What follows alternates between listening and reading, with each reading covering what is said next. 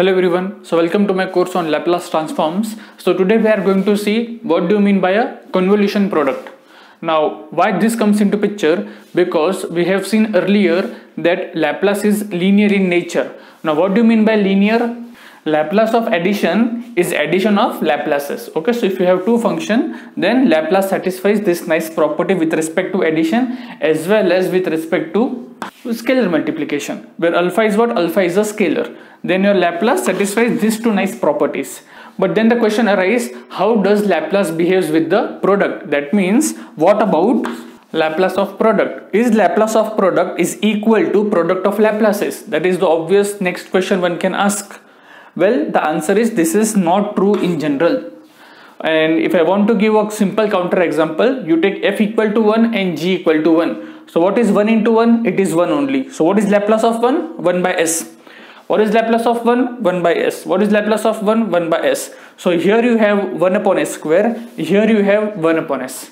So if you take f and g to be 1, we can see that this is not equal.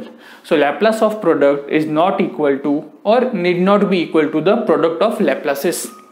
So obviously one can ask, which instead of this multiplication, which operation should you perform between the two functions so that you have the product of Laplaces? I'm repeating once again. So the question arises, what operation you should do over here so that we have Laplace of this f operation g is equal to the product of Laplaces, and that's where the convolution comes into picture. So answer is, if you take f convolution g, this is called as convolution product. So if you take f convolution g, then that is actually equal to the product of Laplaces. So now let's see what do you mean by convolution, and then we will see some examples. Okay, so this is how we define the convolution product. F convolution g is defined as integration of product f of tau into g of t minus tau d tau. So this is how you define the convolution. This is a convolution product. This is not the normal product. So for example, if I want to say, is my f convolution 1 equal to f? Answer is no. F into 1 is f, right? The normal product.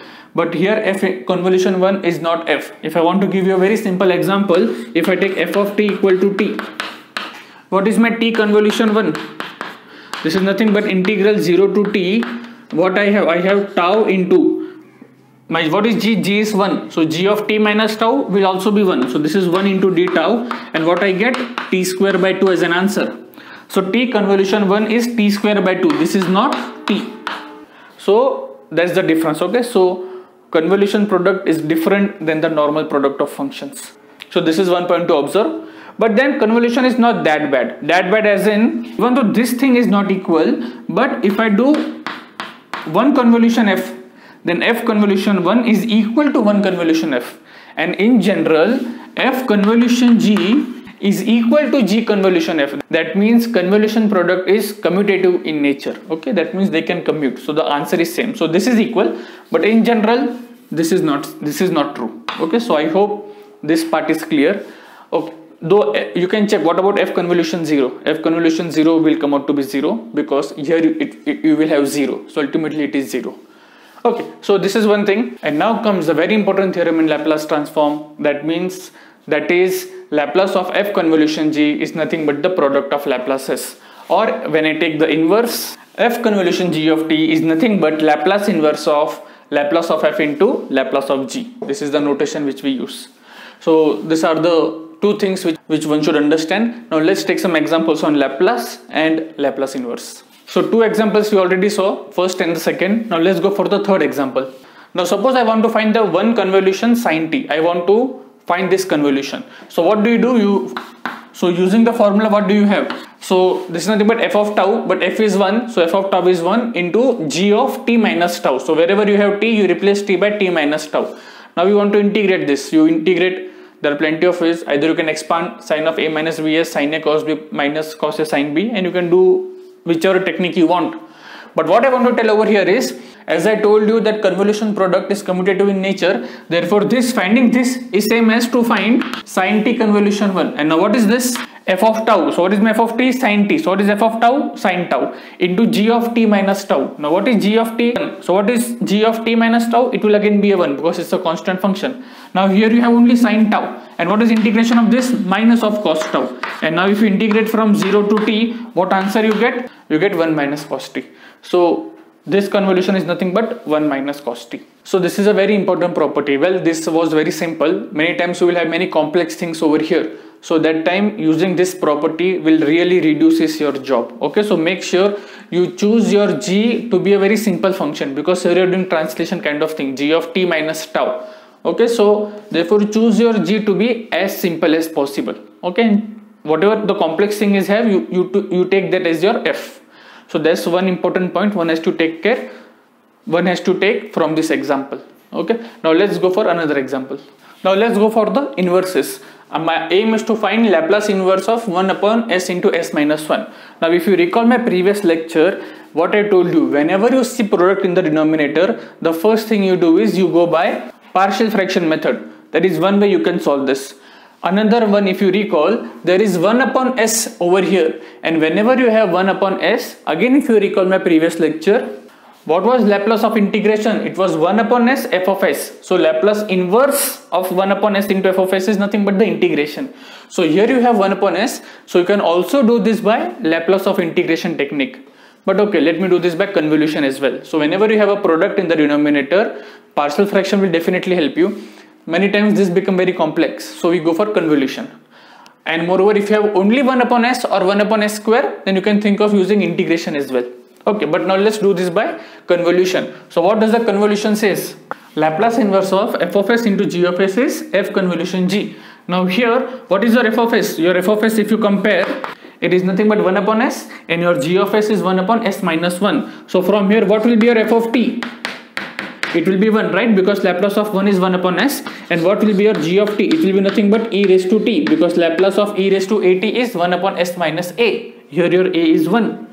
So great, here this is nothing but Laplace inverse of fs into gs, and therefore this Laplace inverse is nothing but 1 convolution e of t. Okay, now to find Laplace inverse of this is nothing but we have to do this convolution product. So this is nothing but integration 0 to t, and you can do this integration.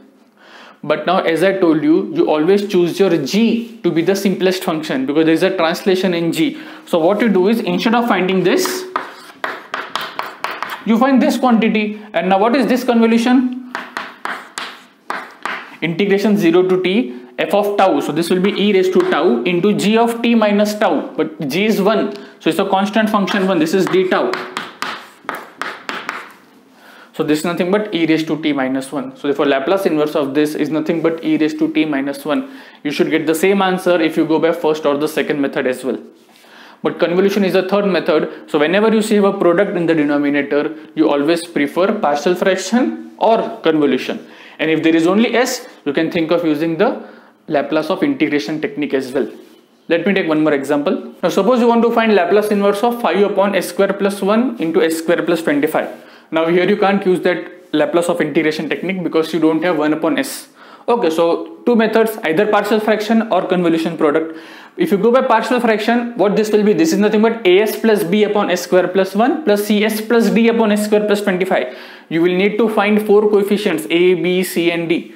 That means you will try to simplify. You will get a system of linear equations. So you will get 4 linear equations in 4 unknowns. Then you write in the matrix form, you do the calculation. It will be a very big process.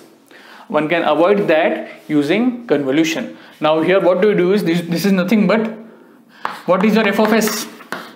You take is as 1 upon s square plus 1. Since here you have 25, so I will take 5 with this. So my g of s is nothing but 5 upon s square plus 25. So this is nothing but Laplace inverse of f of s into g of s. And therefore by convolution theorem, this is nothing but f convolution g. Now what is my f?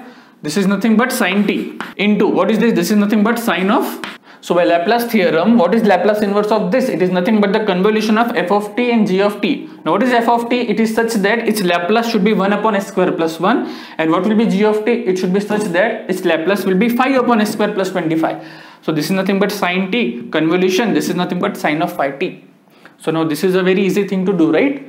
Again, I will say that you take this over here. This is nothing but sine phi t convolution sine t. And what is this? This is nothing but integration 0 to t. What is this? F of tau means sine of phi tau into sine of t minus tau d tau. Okay, now further it is simple. I'm not going to solve. You know what is the formula for sin A into sin B. Apply that formula, you will get cos into the picture. You know what is integration of cos, it is nothing but sine. You get the answer. So the main thing was how to split this. So this is how you will split, and you will have this convolution, and you can see this becomes a very small problem. If you go by partial fraction, this will become very big. Okay, so whenever you have two quadratic in the denominator, my suggestion is, and if you can find what is f of s and g of s, then my suggestion is you always go with the convolution product. Okay, so I hope all the examples are clear. Now let me give you a couple of homework problems for your practice. So here are the 4 examples. Laplace of t convolution t. Well, the answer will be nothing but Laplace of t into Laplace of t. Okay, because Laplace of convolution is product of Laplaces. So this is nothing but 1 upon s square. Well, okay, I told you the answer for this. Try for this and find the Laplace inverse of these two things by convolution. You can do by partial fraction as well, but my suggestion is you go by convolution for your practice.